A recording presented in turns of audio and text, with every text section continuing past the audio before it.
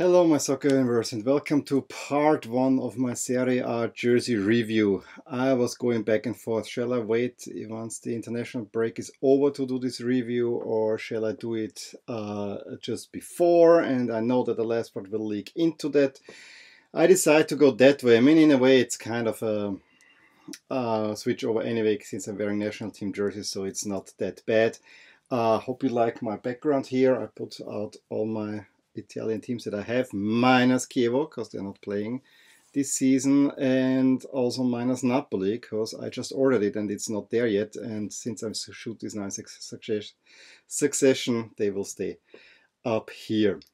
So, wearing my Italy 2014 home jersey, long sleeve. It's hot outside, so I'm sweating already quite considerably, but I really like this one.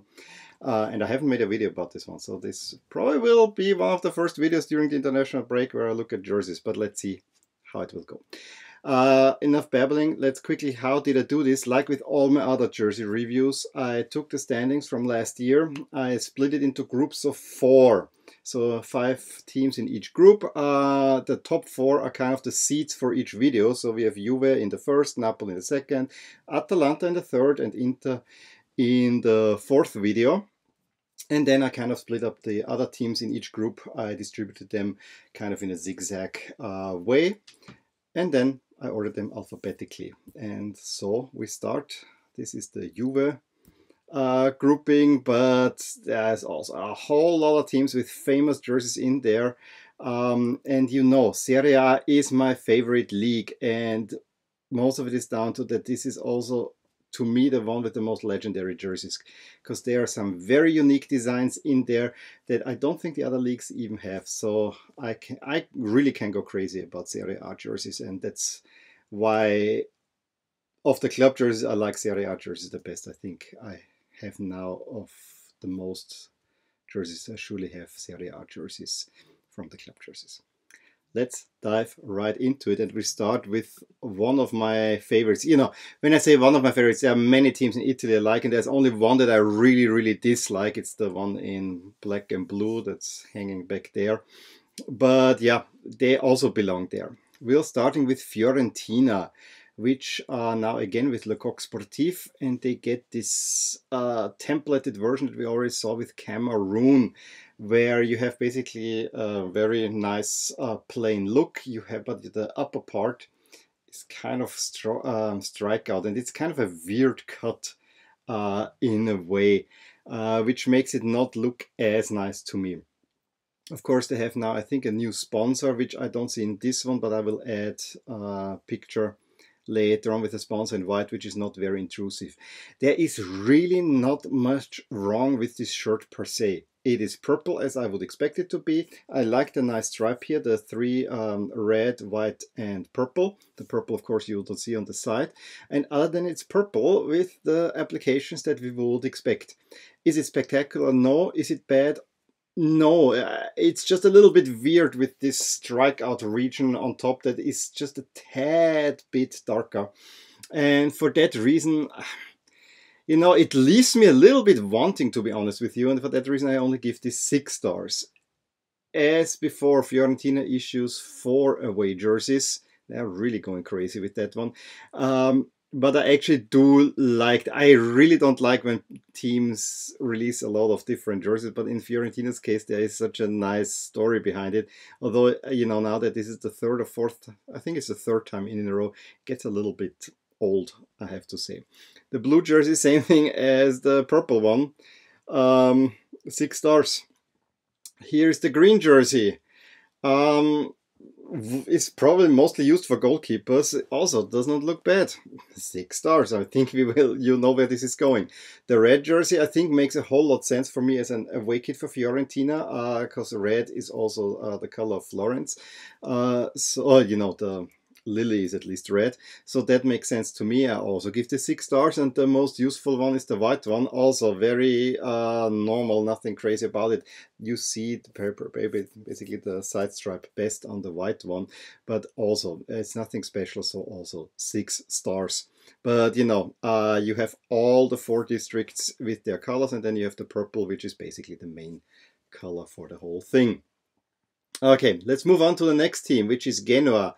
A little bit, I think Fiorentina and Genoa fans don't like each other. A, B, they played on the last day of the season, a very dreary 0-0 draw that saved both of them. Yeah, the last day of the Serie season in 2019, 18-19 was just nuts. Still not quite over it. Genoa, the oldest, at least the first champions. They might also be the oldest team in Italy. A classic Kappa shirt. Has to be said like that. You have the half-half look, also with the sleeves matching. This is how you do a half-half look, actually quite nicely. Also look how the sleeve cuffs are switching colors, so I like that. What I'm a little bit not so crazy about is this fake collar. This is not really a collar, it's just protruding out there. And then on the proper left, you don't even see that well because it goes into the blue part, so that one is not so crazy, but I really like the overall half and half look. It's a pretty strong statement. I also like that the sponsor, but that way I think it's a pretty strong effort. I wanna go 9 since I expect a Jokeria sponsor in there. I probably will go 8, but yeah, let's give it 9 just for the sake of it. But you know, if there was a sponsor on there, depending on the degree of color, this will move it down up to 7. But it's a really strong effort. I even like the away shirt better, and here you see this faux collar better. But this chest band with the crest is just awesome. This is an awesome design. Again, I think there will be a sponsor right below, but this is a 9-star. And then the third jersey is also something really special.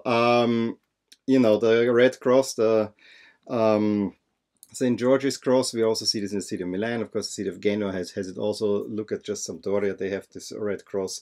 Genoa has it in the crest on top. So it's also a symbol of Genoa. This one looks awesome. I saw this in the first game against Roma. It's the third kit. It's definitely kind of an alternate to an away kit. I don't think they will be wearing this a lot at home. It looks awesome. I also give this a 9-star. Genoa really looking strong. I know. Then let's go to a big boy, Juventus. They also do a half and half kit, but for Juventus this is not a look that we are accustomed to. I mean, Juventus is really reducing the number of stripes year by year, and I really do not like that. The half and half look, I think for a season is alright, but after last year we had only 2 black stripes on the otherwise white jersey. Now we have the half and half look. It gets a little bit boring. I think I want to see something more traditional again. Having said that, of course, these sell like crazy because this is an unseen look, and then add Ronaldo to it and everyone's going nuts about it. For me, the one thing that really kind of breaks the shirt is the pink center stripe. I understand. Pink is the first color of Juventus that they have worn. They have all the right to wear pink. No problem with that, but why do you put it as a center stripe? It just kind of makes this jersey really weird. Otherwise, the sleeves, you know, you have this really a half and half look with alternating sleeves. I like that. Also with the 3 stripes, it's nicely done. The only thing on the back, I think the back is where the number name is only all black. Cannot do much else except you do something creative, which they're not doing these days anymore. I like that the Jeep is, you know, just outlined. That makes sense, but it's not a Juventus look. It really is not a Juventus look, and for that reason I can give this only 4 stars. I also don't like that the Scudetto is worn above the Adidas logo, not in the center. I really dislike this part of the jersey, so therefore I factor that in. That should definitely be different. The Scudetto, I actually think the Scudetto should replace the crest as it has been traditionally. If not, put it at least in the center. Don't hide it somewhere here. I absolutely hate this. You earned the Scudetto, display it proudly. Even more ridiculous to me is the away jersey. You have a black and white half-half jersey, and then you have a white away jersey. Doesn't make sense. And then with red, which is just such a non-Juve color. If you ask me, Juve is black, white, pink, maybe yellow, but not red. Red is not a Juve color. Then there's this weird camouflage pattern on there. There's nothing special about this jersey. It's also a 4-star. Little bit more sense makes the third jersey in blue, which is a color that Juve has worn, but why do we have white accents and also the color of the blue? I think if it's this color, it would look much better. This kind of this sky blue, almost a dark sky blue, maybe ocean. Then there's this weird pattern on there, which also, I don't know what this should be, but it's repeated. Looks some animals. It also doesn't make much sense to me, but it's useful worn away. I just don't like the shade. I don't like that the white is the accent. I think if the accent was yellow, I think I could live with that. Or if there's a little bit black and white, play with the club's colors. This is again a little bit off-brand. It has been a long time that I like the Juve shirt to be honest. This one I like a little bit, so I give it 5 stars. Lazio. It's the next one, and honestly, after last year's kit, you only can go down. We were all expecting that they go to a plain sky blue shirt, unfortunately. So yeah, that's what you get: a sky blue shirt, white sleeve cuffs, a little bit weird here, outlining the shoulders. Then also here on the sleeves, the collar I think looks overall nice. Reminds me of the 2012 Italy collar. There's some few weird things in there. Overall, it's not a bad jersey. Again, the coccarda is above the crest. Can we put it in the center, displayed a little bit more proudly? Do you see here Sampdoria had put it back, way back then. Instead of the crest, you can center the crest. I think it would make it a whole lot more prominent. I like the shadow striping. That looks alright. Overall, I think the jersey can be a little bit better, but it's an alright one, so I give this 7 stars. The away jersey I really like. And see what they did here with the coccarda? The coccarda is centered. That's how it should be.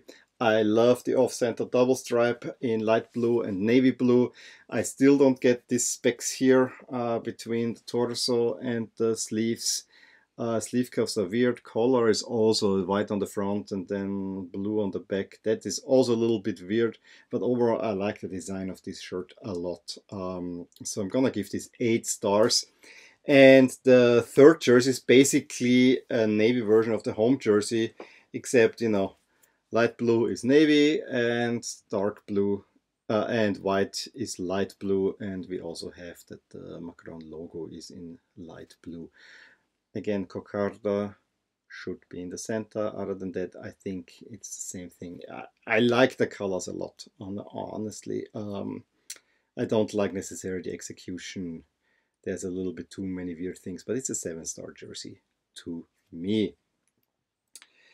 And the last team is probably the most famous shirt of them all, and boy did Homa pull out a really nice home jersey. That's everything I expect from a Sampdoria shirt. You have the classic pattern with the blue and the white band with the black and red and the shield for Genoa in there. You have the same pattern on the sleeve cuffs. You have it on the collar. Well, you don't see it here, but my jersey here does have the same. That's from the 95 to 95, I think. You have, I don't know if it's a tie down. It's probably, it hints at that it is, but you have the big shirt collar. I like that. We can now discuss whether the crest should be where it is or it should go on the sleeve. I'm okay the way it is. I do a little bit prefer it on the sleeve, it's just for tradition's sake. There's a great article on Museum of Jerseys that you should watch, but this is all you want, Sampdoria. It looks wonderful, it looks great. Even the sponsor, small in there, although it's kind of tilts it away, I don't mind it, because what grabs you is not the sponsor, it is the band. 10 stars? 10 stars it is. It's a great jersey. I mean, you take the classic pattern, you don't mess with it. Or so we thought. The away jersey takes the great pattern and makes an absolute mess out of it.